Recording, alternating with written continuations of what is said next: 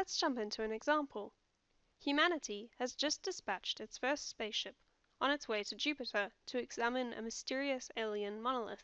While the ship is somewhere between Jupiter and the Sun, the ship's computer notices that the accelerometer measures zero acceleration. Given that the engines were turned off, how far was the ship from Jupiter? Let's unpack this question. We know that the engines were turned off, which means any force on the ship is solely the result of the gravitational field from Jupiter and the Sun, assuming that the other planets are really far away. And since there's no acceleration at all, the total field strength is zero. This means we're looking for the point between the Sun and Jupiter, where Jupiter's gravitational field is equal strength but opposite direction to the Sun's gravitational field. This is actually pretty similar to finding the point where the two gravitational forces are equal, but without the need to worry about the mass of the spaceship. Now, on a line between the Sun and Jupiter, the fields are already pointing directly away from one another, so we just need to concern ourselves with the field strength. As we've discussed, the field strength of an object is equal to the universal constant of gravitation multiplied by the mass divided by the distance squared.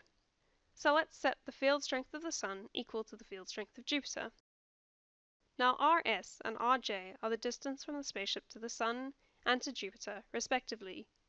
To find Rj, which is what the question has asked for, we can use the distance from Jupiter to the Sun to remove Rs. Substituting this in, we find the following. We can then rearrange this equation to find Rj. Firstly, we divide both sides by big G. Then we rearrange to put the radiuses on one side and the masses on the other, and then we take the square root of both sides. Next, we divide the left-hand side by the distance to Jupiter and move the 1 to the other side. Finally, we rearrange our equations so that we have an expression for the distance to Jupiter. If we substitute in our values, we find that using the positive root of our equation, the distance from Jupiter is 2.446 times 10 to the 7 kilometers. Using the negative root in our equation, we find that the distance from Jupiter is equal to minus 2.602 times 10 to the 7 kilometers.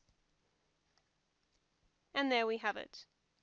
There are two answers because there are 2 points where the strength of Jupiter's gravitational field is the same as the Sun's, one on each side of Jupiter.